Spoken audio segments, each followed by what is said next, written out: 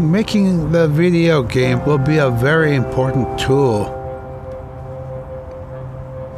especially in our community where our younger generation are into Xbox.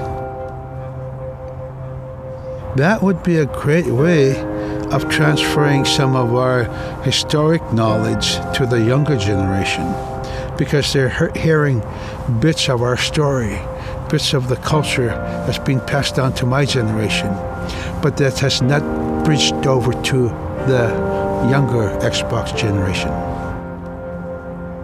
I think this would give them an insight as to the way Inuit think. We think quite differently because of our isolation and the kind of beliefs and self-sufficiency that we develop. I think is important. How to be independent and how to think outside of the box kind of a thing, and how to be innovative.